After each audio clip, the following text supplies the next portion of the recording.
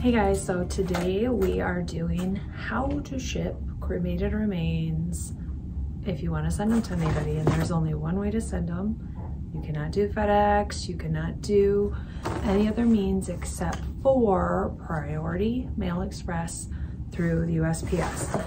So you order one of these. This is the kit you get to ship cremated remains. If you're a funeral home, you can get online, you can order multiple of these to be shipped so that you have a backstock of them. If you personally want to ship someone, you can go to the post office and get one of these boxes. So, what is in here? First and foremost, your box.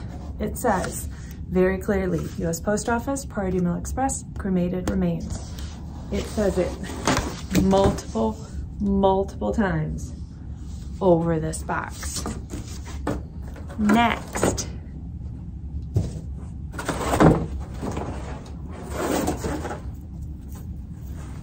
it comes with packaging tape that says Priority Mail Express. So you get yourself one of these, load it up with your tape. Each box comes with a full tape roll of this. So you're gonna have multiple of these around the funeral home. The reason you need so much, I mean, you're not gonna use this whole for one, is that they want you to seal up every crease on this. None of them can be exposed. Each side shows you flap 1, flap 2, flap 3, flap 4. So it shows you which, you're gonna fold 1 in, fold 2 in, fold 3 in, fold 4 in. So that way this is on the outside. Set it here for now. And then you have to tape up every crease of this so that it's covered. Now, why do they want you to do that? Pretty simple. If that box inside opens, they don't want any of the cremated remains possibly spilling out. So you need to seal it up as tight as possible. If you're in a pinch, they do have stickers that say cremated remains on them that you can put on a regular priority box as long as you mail it at Priority Mail Express. It does meet the requirements. So even on this box, they have a seal here that's already there. Tape it up. Tape that one up too. They want every single one taped in case that box breaches. It contains the deceased cremated remains as much as possible.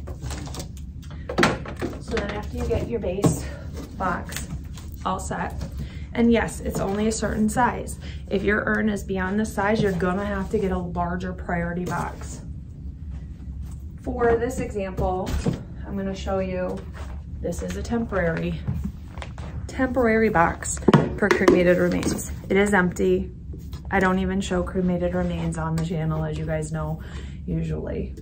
So in here, they want the cremated remains to be inside a very thick plastic bag, like this, very thick. It's not just a thin garbage bag or anything. These are very durable bags. Then this is gonna be sealed with a zip tie, not a regular little, you know, bread bag tie. And that'll be inside of here. On the outside of here will be a label that says the person's name, the crematory, where they came from, where they're going. There also is going to be an envelope that has the cremation certificate on it. That is your burial permit, essentially, for when the person needs to be buried at a cemetery. So if you're shipping them to someone for them to bury them at a cemetery, that certificate has to be given to the cemetery on the other end, on the receiving end.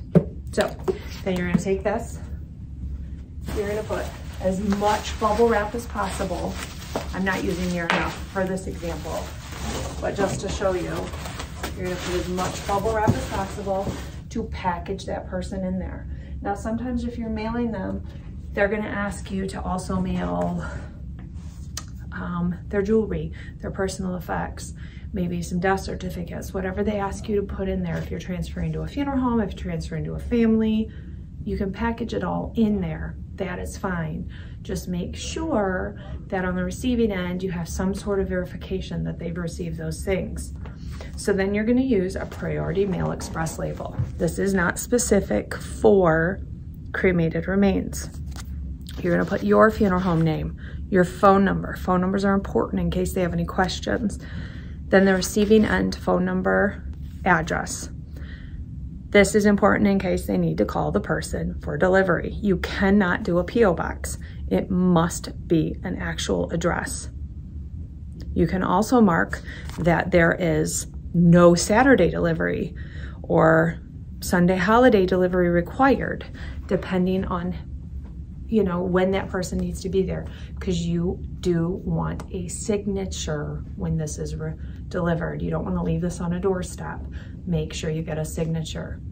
This has tracking and everything. So you're gonna peel this. Once you filled this out, peel it, put it on, take it to the post office.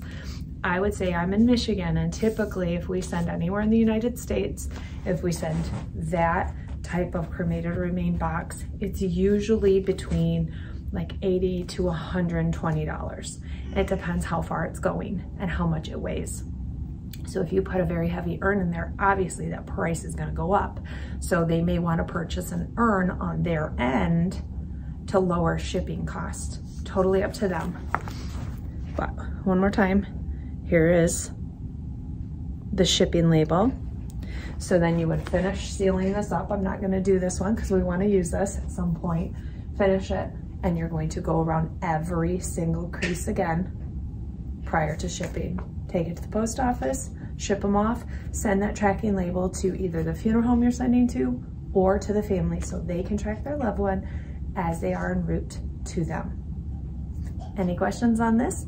Post them below in comments. Hopefully you guys learned something.